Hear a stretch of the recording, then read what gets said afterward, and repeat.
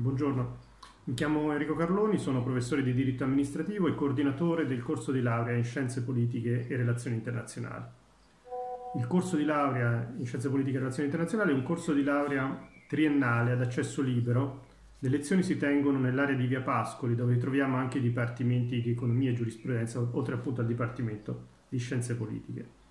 È un corso, quello di Scienze Politiche e Relazioni Internazionali, ma un po' tutti i corsi del nostro Dipartimento, un corso di tipo interdisciplinare e multidisciplinare, che è un aspetto centrale per capire l'offerta del nostro Dipartimento. Cioè gli insegnamenti che eroghiamo sono insegnamenti di tipo giuridico, economico, storico, politico, sociale, linguistico ed altro ancora, cioè con approcci decisamente anche diversi, che convergono però tutti con una prospettiva interdisciplinare, cioè cercare di leggere i fenomeni sociali, politici, economici che abbiamo di fronte attraverso una ricca prospettiva di tipo diverso che ci permette di apprezzarli da più angolazioni, che credo sia un'esigenza sempre necessaria, come ci mostra in modo abbastanza evidente le vicende che stiamo vivendo in questi giorni.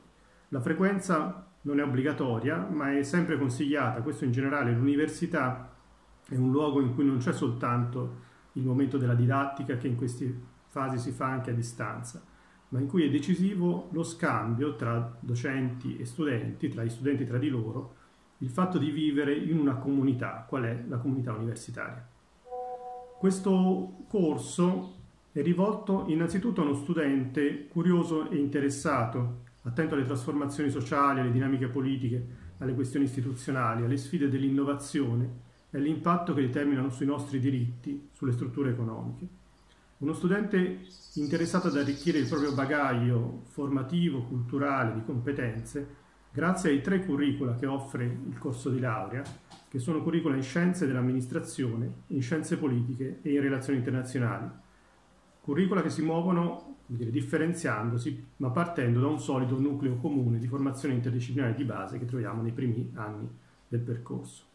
Uno studente interessato a crescere in un dipartimento che non noi ma il Ministero ha qualificato come dipartimento di eccellenza per la qualità della ricerca che viene svolta, con evidenti ricadute anche sulla prospettiva dell'insegnamento e della didattica.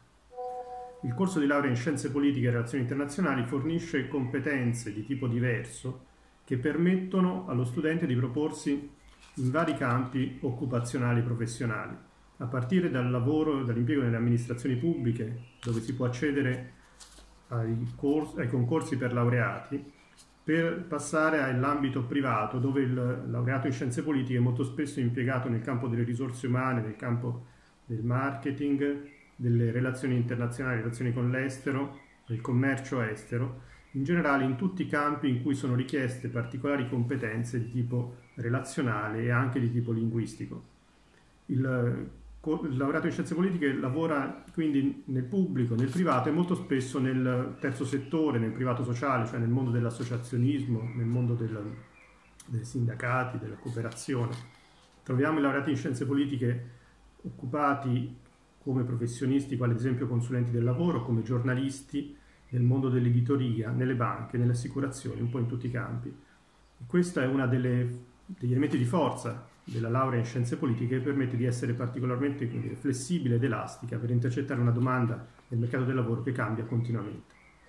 Ottenuta la laurea in Scienze Politiche, il laureato può proporsi nel mercato del lavoro o può proseguire con un percorso di laurea magistrale, cosa che molto spesso gli studenti fanno. Il percorso può proseguire sia a Perugia che altrove. A Perugia abbiamo un'offerta di laurea magistrale abbastanza ricca, in particolare abbiamo una laurea magistrale che si chiama Politica, Amministrazione e Territorio, che permette di approfondire gli studi nel campo delle scienze dell'amministrazione, nel campo delle scienze della politica, con una prospettiva mirata, con un curriculum specifico allo studio del governo del territorio. Abbiamo un corso di laurea magistrale, anche questo con più curriculum, nel campo delle relazioni internazionali. Già soltanto elencando i curriculum possiamo capire le diverse prospettive professionali che possono caratterizzare lo studio nel campo delle relazioni internazionali, ad esempio.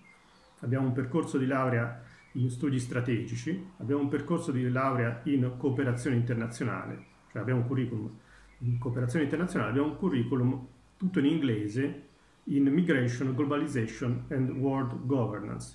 A questo si aggiungono percorsi di laurea magistrale nel campo della comunicazione di imprese e dei nuovi media e nel campo delle politiche sociali che fanno tutti capo al nostro dipartimento, a cui possono sempre accedere i nostri laureati triennali.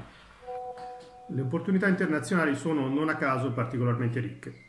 Abbiamo un'offerta di scambio Erasmus che è tra le più articolate a Perugia, a cui si aggiungono opportunità di scambio per gli studenti anche in ambito extra Unione Europea. In particolare abbiamo degli scambi attivi tra gli altri con gli Stati Uniti, con la Russia, con il Marocco, cioè con l'università di questi paesi. Nel complesso la proiezione internazionale del Dipartimento è molto significativa. Troverete, frequentando i nostri corsi, un gran numero di studiosi che in ogni semestre frequentano il nostro Dipartimento e tengono dei seminari attraverso in particolare un progetto specifico per visiting scholars. Quindi il Dipartimento di Scienze Politiche offre una prospettiva di internazionalizzazione particolarmente significativa sia sul versante della didattica che su quello della ricerca. I tirocini sono una parte integrante del percorso di studi ed in particolare lo studente di Scienze Politiche e Relazioni Internazionali dovrà acquisire dei crediti per attività di tirocinio che svolgerà con una serie di enti e imprese convenzionati sia a Perugia che in altre regioni e che contribuiranno complessivamente alla sua formazione sia di tipo teorico che di tipo pratico. Perché scegliere Perugia? Perugia è una città che offre dalle molte qualità. È una città, per chi non la conoscesse, molto bella e vivibile, specie per gli studenti universitari. È al centro di una regione, anch'essa caratterizzata da una particolare qualità della vita e molto attenta ai diritti delle persone e anche attraverso i servizi della regione e dell'università attenta ai diritti degli studenti.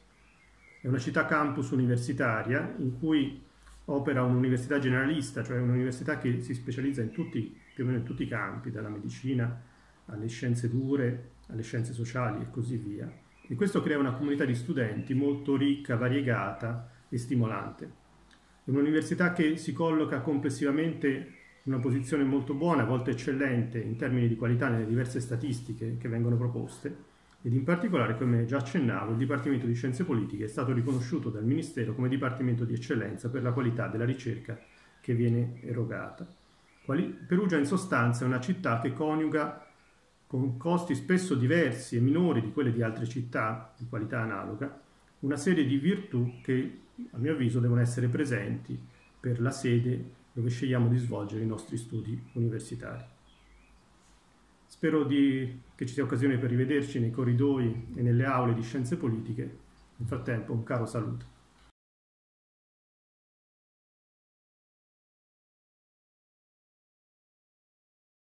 Ciao, sono Lorenzo Mazzanti del primo anno di Relazioni Internazionali e lui è Alessandro Vanni del secondo anno.